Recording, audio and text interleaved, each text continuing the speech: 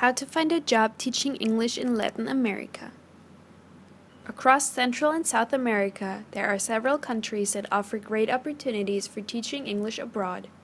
With huge populations and rapidly developing economies, countries such as Mexico and Brazil have an ever-growing demand for foreign teachers, while smaller destinations such as Costa Rica and Chile have a long-established history of English language instruction. Wherever you decide to teach in Latin America, there are a few things you should know to ensure you have the best chance of landing that dream job. Every year, thousands of people from all over the world head to Latin America in search of fun and adventure while teaching English abroad. From Mexico in the north to Argentina in the south, there are a wide variety of opportunities available in a diverse range of countries. By following a few simple tips and completing plenty of your own research, you should have little trouble securing a job that allows you to enjoy all that this fantastic region has to offer. The basics. Unlike some other popular regions for foreign teachers, there is generally no requirement for teachers in Latin America to possess a college degree or to have extensive experience in the classroom. However, most employers will expect their teachers to have completed a reputable TEFL or TESOL training course. Although an online certificate is often sufficient, many employers prefer to hire teachers who have completed an in-class course, as these should include teaching practice with genuine students in a real classroom. A relatively small number of jobs across Latin America can be secured from within your home country by visiting online job boards and then interviewing over the phone or on Skype. However, the vast majority of employers typically prefer to hire teachers who are already in the area. The most common approach is to decide where you want to live and work and then simply head there and start applying for jobs in person. Although it might seem daunting to head overseas without having a job in place, it is common practice in this part of the world. When to go. To give yourself the best chance of finding a suitable job, it is important to be aware of the peak hiring seasons in your country of choice.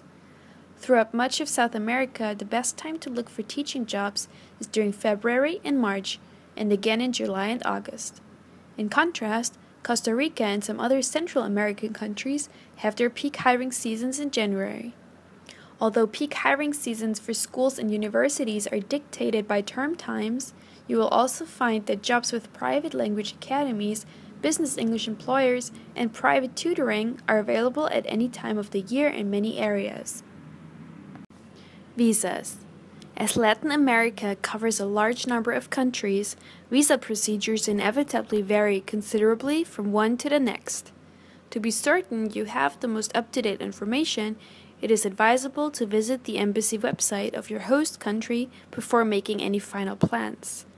The most common practice in the region is to enter on a tourist visa that is typically valid for 3 to 6 months. From within the country, you can then apply for a work permit or simply work without a permit and renew the tourist visa every few months by crossing the border into a neighboring country.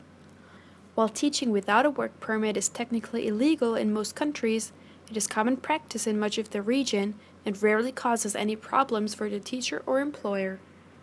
Money. Before you jump on the plane, it is essential that you have the finances in place to see you through until you receive your first paycheck.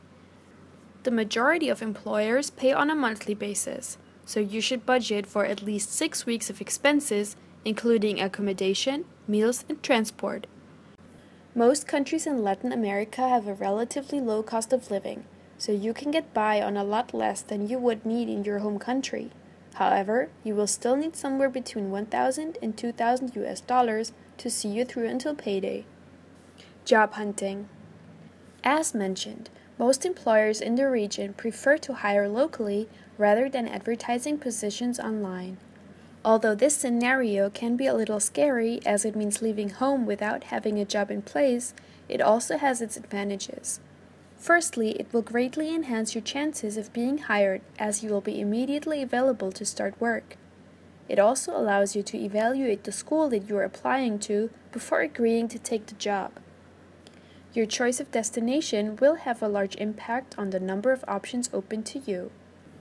While you may dream of working in a beach resort with swaying palm trees and soft white sand, the competition for jobs is likely to be very fierce. By heading to major cities such as Santiago in Chile, Sao Paulo in Brazil, or San Jose in Costa Rica, you will have a huge number of potential employers to apply to. Once you have compiled a list of schools in the area, simply visit them in person and drop off a CV. By contacting 20, 30, or even more schools, you should find you are able to choose the position that suits you best.